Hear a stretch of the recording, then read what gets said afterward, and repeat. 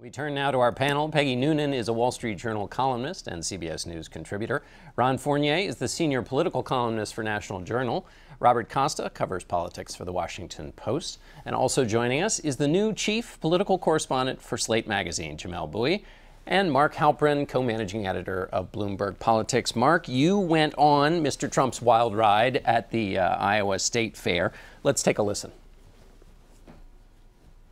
You think now you're clearly going to go through all the way to the end? Well, I'm number one in every single poll, and by double digits in many cases, and we're having a good time, and the people are agreeing with my message, and we're going to make America great again. So you're staying in to the end? I wouldn't even think about not. Do you get a free hat when you ride the helicopter? Hat is extra. What did you make of Mr. Trump and the show out there in Iowa? He got a better reaction than Sarah Palin, Barack Obama, or George W. Bush at the fair, for what that's worth. People not just from Iowa, but from all over the country, partly a celebrity. But I walked with him for about 40 minutes through the fair. People shouted things to him that were some frivolous, but a lot of things like save the country, stop Hillary Clinton, we need you.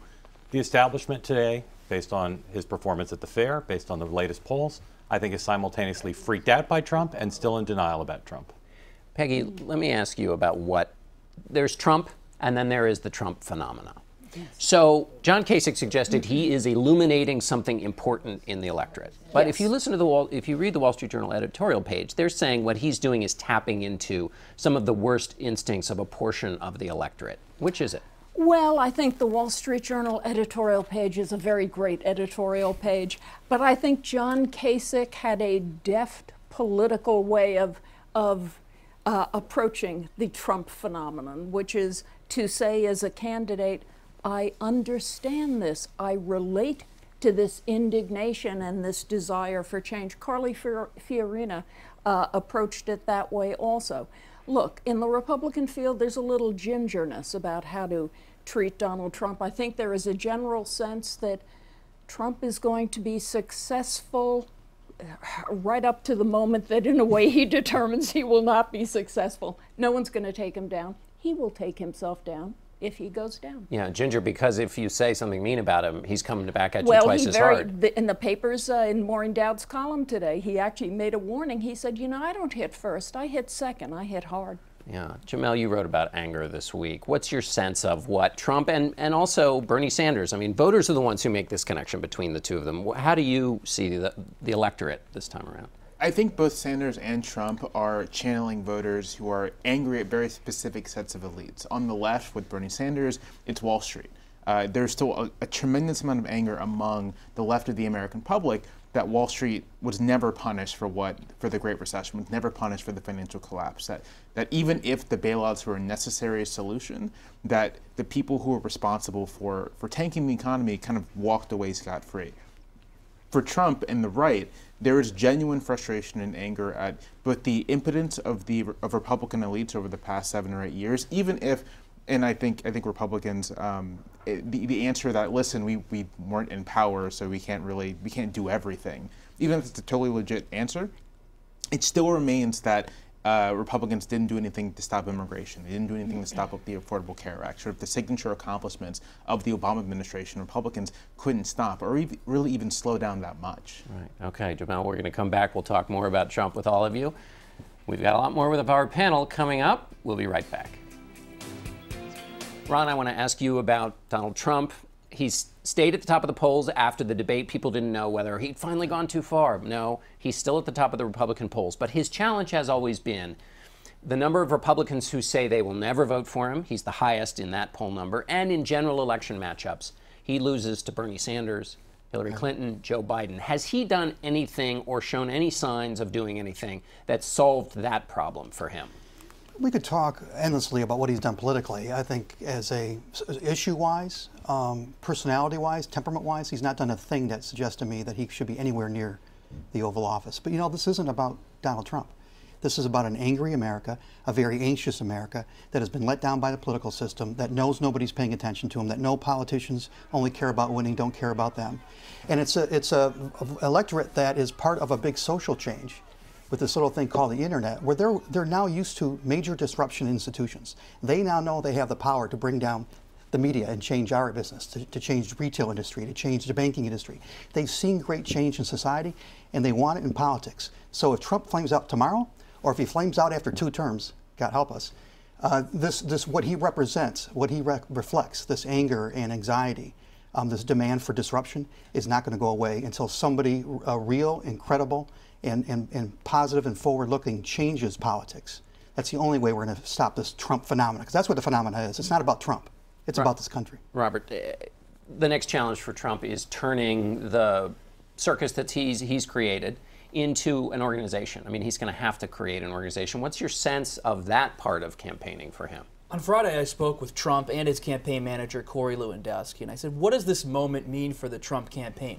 And their answer was, it's a time of transition, that Trump needs to keep up the energy he has established with the Republican base this summer. At the same time, they need to build more of an infrastructure in Iowa, New Hampshire, and South Carolina, and also unveil policy plans. Trump came out with an immigration paper today. He expects in early September, in the next few weeks, to come out with one on taxes. He's talking to different people at think tanks. He doesn't want to lose the edge he has, but he's hired Rick Santorum's guy, for example, in Iowa to help have a ground game. They have this big blue bus with Trump and Make America Great Again across the sides. It goes to all these Walmart parking lots and signs people up without even having the candidate there. The celebrity draws people in. Now it's a question of how do you keep them with Trump? And to your point, and to Mark's point, the establishment is kidding themselves if they think they can stop this guy. The establishment is weak now. The parties are weak. If the people really decide that this is the vessel for their change, watch out. You know, Trump could go a long way. There's 2 universes now. There's the establishment universe, where anybody else in the establishment says Bush, Walker, Rubio, maybe Kasich can be the nominee. That's it. Then there's the universe of grassroots activists and voters that put Trump, Carson, Cruz increasingly, Fiorina to some extent, 4 outsiders, 4 anti-establishment candidates towards the top. And I think right now, Trump's ability to convert the energy, you know, you do an event with 2,000 people, as Carson did, as Trump has done, more, and you get names and email addresses, and you bring new people into the process. That's what Obama did, President Obama did in Iowa.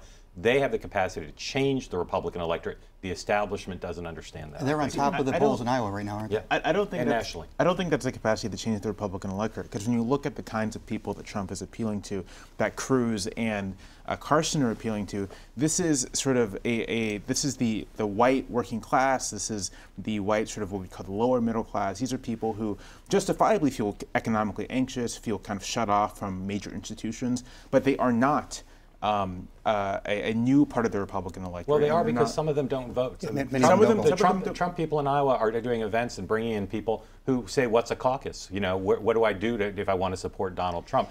The establishment has always won. Every election since Reagan, the establishment has won. Perhaps that natural order will be restored, but it's not Jamelle, right now. But 20 years ago, they would have identified as a Democrat. Yeah. For the last 5 years, 10 years, they've identified as Republican, but many of them have not voted. Now they're a declining percentage of the electorate, and let's say Not in a Republican nominating fight. They are in a general election. But as far as a general election is concerned, let's say that Trump mobilizes these people and they come out. That still does not actually guarantee any sort of Republican victory in 2016 whatsoever. There's no guarantee at all. It in fact may alienate moderate white and middle class whites who may be afraid of this kind of general phenomenon. Let me ask Could you. I note, Jamelle, also that it's a lot of middle class people also who are for Trump, not only working class. He's got some pull in the great American middle there.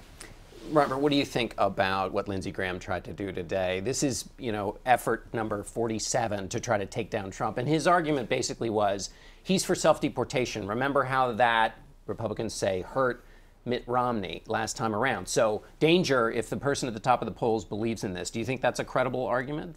It is a credible argument. A lot of the Republican leadership believes if you don't move more to the center on immigration, as everyone's saying, you could lose some voters in the general election. But Trump's not backing down from this immigration position. In fact, the one U.S. senator he called to counsel him on this new immigration plan, Jeff Sessions from Alabama, who's the favorite of the hard right. So Trump's sending a signal to the base, I'm still with you on immigration. I'm coming out with some policy papers because everyone's demanding meat on the bones, but I'm still with you. Let's talk policy. Well, all Trump has said about immigration so far is that he wants to kick everybody else and let the good ones back in on an expedited basis. You know what that is? That's gold-plated amnesty. That's very expensive amnesty. The base doesn't understand it yet. They eventually will.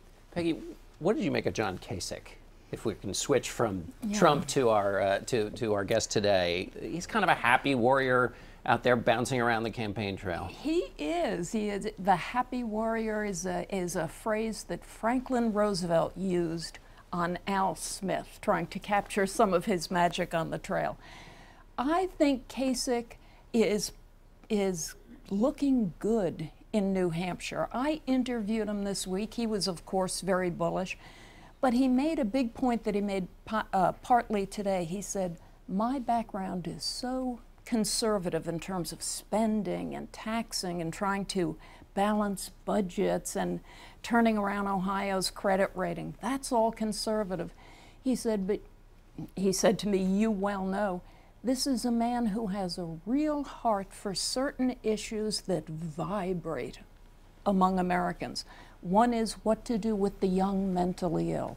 The other is what to do about those addicted to drugs. He has an unembarrassed heart in his approach to those questions, and I think it's going to have some power. The establishment wing of the party is going to have to settle on one or two people by March 1st. And I think today, if you look at, again, the four people the establishment talk about, leave Governor Christie aside, Kasich, Bush, Walker, Rubio. The one who right now is a rising stock, the one who has got the least obvious blemishes in terms of momentum is Kasich, but no one's gone after him yet. Even Trump hasn't gone after him yet. I'll add to that. True. I think there's a sweet spot for a Republican presidential candidate. And it's basically, I want to cut your taxes, I don't want to stick it to anyone. And I think Kasich hits that perfectly. He wants to be responsible. He wants to give your money back. He also wants to make sure low-income people can get health care. He wants to make sure the mentally ill can get care. He wants to make sure people in prison can get out and get back to their lives. And that's a combination that is very potent. It's George W. Bush's combination. It's to an extent Ronald Reagan's combination. It's the kind of approach that really does appeal to a wide section of Americans and people who may not even think of voting for Republicans in the first place. I find him to be right now the most Reagan-esque of the candidates. He's aspirational, he's electable, and he's ideological but pragmatic. But I really want to see what happens when Mike Murphy and the Bush pack unloads on him on Obamacare in New Hampshire. And not to take anything away from what Ron said about him and others have said, he's the media's favorite candidate, and that is a dirty little secret that it is a big benefit. George Bush was the media's favorite candidate in 2000. McCain was for a time. When you're the media's favorite candidate, you do well. And any Republican Even today, you think? Oh, yeah. Robert, does Kasich have money? Yeah. How's his fundraising going? No, he's still doing okay with his normal fundraising, but like every candidate these days, pretty substantial when it comes to a super PAC.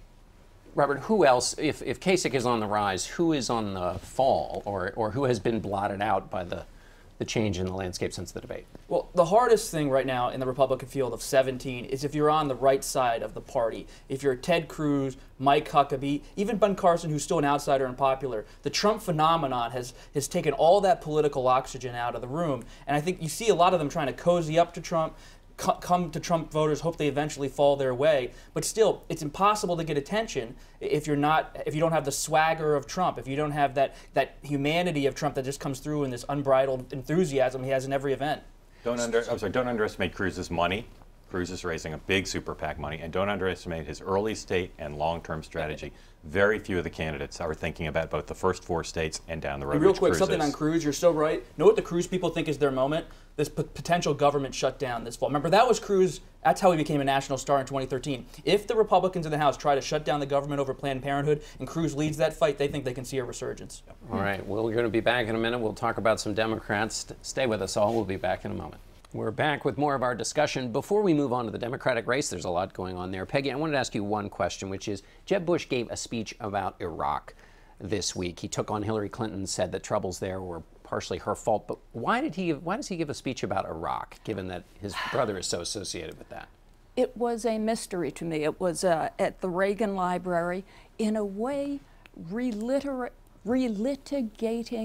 Iraq is not really where he should be, because of his brother. But it's also not where the American people are. When they're thinking about foreign policy, they're very consumed with the idea of what next? What do we do about ISIS? All those future things. Relitigating seemed a strange thing. There are a number of candidates who are stuck in a kind of tar paper or bug paper. Jeb is stuck on the Bush thing. It's hard for him to get away from it. It's really surprising. No, actually, I think it'd be easy because his father is held in great esteem. Even his brother is held in better esteem. And who better to talk about the mistakes we made in Iraq and what we can learn from them than a guy named Bush? Instead, what do we have? We have somebody yesterday who said the war never should have happened. Once it did happen, you should have left the troops in. It's really double fault. Who said that truth yesterday? Trump. Donald Trump. When Donald Trump is speaking common sense, more so than the other candidates, we got a big problem. Jeb Bush, He's to win, stuck. feels he must be the national security candidate. He's going to do some veterans events this week. They feel like he needs to be a conservative governor of Florida. That record, the super PAC's going to advertise on that. But he needs to be the president on the stage, the only potential commander-in-chief. The only way to talk about national security is to talk about what's gone on recently. And as he points out, the last two Republican presidents are his relations, so he can't avoid talking about their legacy, even if he does it somewhat uncomfortably at times. All right. Let's switch now to the Democrats, if we can. Jamelle, I want to ask you about Hillary Clinton's email issues. She turned over her server. That was unexpected. Yeah. She said she wasn't going to do that. And she seems to have kind of a three-pronged approach. One is make light of it. She made that Snapchat joke. The other is to say this is a totally partisanship, total partisan witch hunt. And the other is to get involved in some fights. She's taken on Jeb Bush. She took on Marco Rubio. What's your sense of that three-pronged strategy? I think it will probably work to avoid any damage to her in the Democratic primary, and assuming she's the nominee in sort of a general election. I myself have a very hard time, especially when the campaigns kick in and everyone and partisans kind of remember that they're Democrats and Republicans. I have a hard time imagining that there's going to be anyone who walks into a voting booth and says, you know, I love Hillary Clinton's education plan, but those emails, so I guess I'm going to vote for Marco Rubio now. That's just not going to happen. What I do think is her fundamental problem with the emails is the extent to which they emphasize the worst parts of, I think, what people believe about her. People believe that she's too secretive, that she's evasive. People believe that she might be hiding something, or that she's not being honest. And even if there's nothing there in this email saga, I think that when it comes to getting to the momentum it would take to actually compete strongly in a general election, it holds her back. I don't think it prevents her, because I just don't think that's how campaigns work, but I think it holds her back a bit. Ron, you've covered the Clintons since the mid-'80s. What's your take on? Well, I don't disagree with anything you're saying, but it's not the only issue. Covering politics isn't just about who's winning and losing and who's going to win or lose. There's some bigger issues involved in it. Look, I'm a swing voter, an independent voter. I've known and respected her for a long time. A year ago, if you'd asked me, hey, would you consider working for Secretary Clinton? I'd say, yeah, I'd think about it. 6 months ago, if you'd said, hey, would you vote for her? I'd say, yeah, I'm likely going to vote for her. Now I can't tell you that I trust her, because there's some big issues involved. I can't tell you that I trust her with the Freedom of Information Act and our public records. I can't tell you I trust her with Congress's right and responsibility to conduct oversight. I can't tell you I respect her with historians' right and responsibility to look back on archival document and see how our leaders lead. If this precedent that she has established is allowed to stand because she won, the public memory it will be under assault forever. There will no longer be a public memory if everyone conducts themselves the way she has. And I haven't even talked about classified documents. I also wonder about, every time we have a scandal like this, how does it reflect on the kind of leader the person would be? You write a lot about this, John. What does it say about the kind of leader they'd be? Well, is this someone who we can really trust to be transparent and accountable? Is this someone whose judgment we can count on? Is this somebody whose integrity we can count on? I don't know if I can trust Hillary Clinton anymore, and it doesn't make me happy to say that.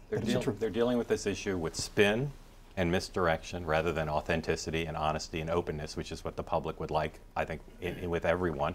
And the FBI and the Justice Department, based on what's been reported about what they're doing, seem to be doing a security investigation that could draw in her aides, could potentially draw in her. And as long as their posture towards it is to deny and to spin, I think she's setting herself for this to be a very long-running problem. And Jamelle, you're right. I'm not going to go in the voting booth and say I'm going to vote against her because of the emails, but I'm going to say, okay, I agree with her on climate change, for example, but is she really going to get it done? Can I trust her? I have to be able to trust somebody to have them leave my country.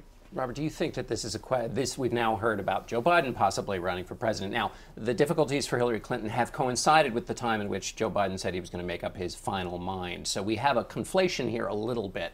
But is there a path for Joe Biden? There may be a path, but when you talk to Democrats who are friendly with Biden, friendly with Al Gore, they sense that her campaign is weakening. At the same time, you still have to beat her, and she has a formidable operation, and you have to really compete with an historic candidate, someone who has deep roots in the Democratic Party. So it's fun to think and strategize on the sidelines, but once you get in, how hard are you really going to hit her? You see Governor O'Malley, he doesn't really want to go hard after Secretary Clinton. Same with Senator Sanders. Even her aides say she's going to lose some contests, right? Even they say that. So when she loses, when she's cut, if I may go to a sports metaphor, does she bleed? Does she fight back? And who's in the ring to fight back against her? If Bernie Sanders beats her in a primary or caucus, can she fight back against that? More likely than if someone like a Joe Biden or an Al Gore is there, I think. I mean, I think the most important bit of information about sort of Hillary Clinton's electoral status is just the sheer number of endorsements she has from Democratic Party lawmakers. She has more endorsements as a primary candidate than any primary candidate in the Democratic Party has had since like the 70s. So I cannot imagine a scenario in which even losing a state like Iowa or New Hampshire would actually damage your chances, because that would essentially require the bulk of the Democratic Party to say, I guess we got to find someone else, and that just seems unrealistic to me. I can't imagine a scenario in which nobody comes forward on the Democratic side to challenge Mrs. Clinton. She's in the middle of a difficult time. The difficult time over the emails isn't going to end for a while because the Department of Justice, the FBI, the courts. So this is going to go on. Her numbers are going down a little bit. She's still strong in Iowa, but she's getting hurt in New Hampshire. I don't understand a Democratic Party in which somebody doesn't look at this, say, that is a bruised candidate. I am going in there. I just don't understand it. The Republicans got too many. They got 17. But they also don't have anybody who can step in and say, shake it all, you know, make sense. They got 17 people trying to shake it all up. And I don't understand the Democrats. I think she wins the nomination after losing a state or two. I think a better chance than not she becomes president because of the structural issues politically. And I wonder why more people in the media, more people in the Democratic Party who are leaking stuff anonymously, why they don't have the spine to say, is this just about winning Hillary Clinton? Is that all this is about, is winning, or are you going to win the right way? I mean, frankly, I think they would say it's just about winning. It is very unusual for a party to hold the White House for 3 consecutive But frankly, terms. politics is supposed to be better than that, right? I mean, don't underestimate, though. I mean, look, I agree with you about the emails and the importance of it as a policy issue. Don't underestimate how good she's been for the last couple of weeks. You talked about the list of things she does. When she's gone after the Republicans, when she's aggressively engaged with the Republicans who are likely to be the nominees, she's been very strong. And she's been doing a lot of policy speeches as well. Robert, let's not forget about Bernie Sanders here. I mean, he's up in a poll in New Hampshire. He's ahead. He's doing better in the national polls. Explain to people what his chances are for the long term here, despite the real energy he certainly has at the moment. Well, you see him going to almost all 50 states. He's not just going to the early primary states. He's going to liberal hotbeds around the country, looking ahead to a long fight. But he really believes the grassroots network he's established in Iowa, being the neighboring state, the neighboring senator from Vermont in New Hampshire, provides him with strength. And if he can get a boost out of those first 2 contexts, even with Clinton's network and campaign, he can get a launch to a real fight, long drawn-out nomination. You want to know why Donald Trump's doing so well? It's because we have conversations like this where all we talk about is whether or not she's going to win. And you're right, that the parties only care about winning. That's why a feckless blowhard like Donald Trump right now is the top of the polls. Okay, we're going to have to end it on feckless blowhard. Not what I would have guessed. That's not my line, actually. It's we'll be Iowa. back with a look at the history made this week in Cuba.